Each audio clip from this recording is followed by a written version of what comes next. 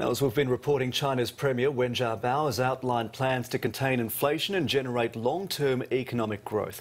Speaking at the World Economic Forum in Dalian, Premier Wen said China's slowing economic growth is merely a result of the government's attempts to rein in inflation.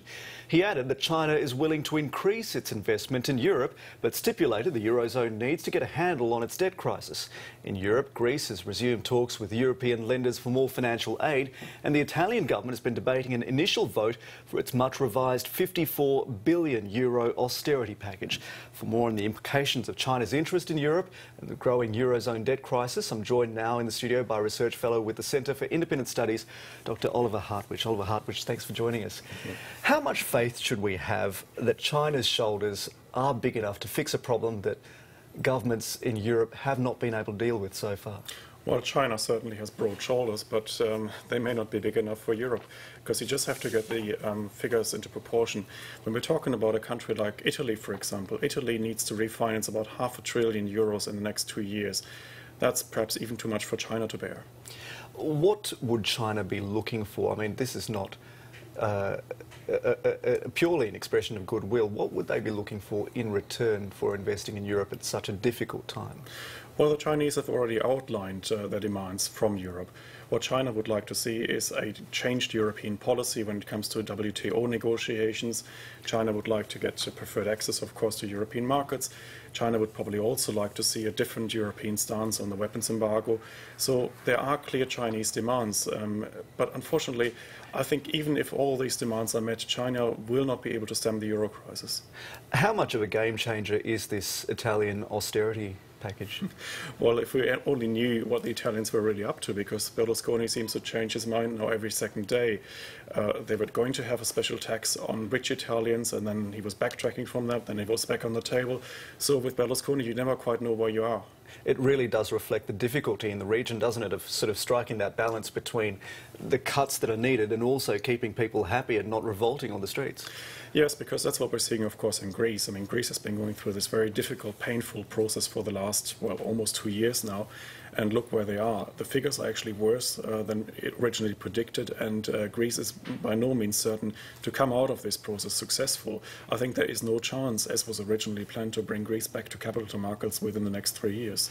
Talk us through the difference in this crisis between Italy, Greece, Portugal, Spain, Ireland, in the difference of how this crisis played out. I know for certain one thing is that Italy is just far too big to bail out. Yeah, I think that's one of the big differences, actually, because a country like Greece, of course, you can save a country like Greece if there is enough political will in the core countries, in Germany, in France, in the Netherlands. Of course, they could pay for Greece and keep it artificially alive.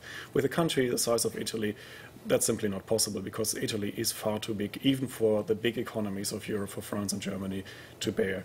So that's one difference. The other difference is, of course, that Greece is in a far, far worse state than Italy. You just have to look at Greek government bonds and the yields on Greek government bonds, and they have now topped more than 100%. So that's not possible. For Italy, we're still talking about an economy that just yesterday had a debt auction and had to pay a yield of 5.6% for its one-year debt. So that's okay. It's not too bad. It's actually what New South Wales currently pays. Yeah.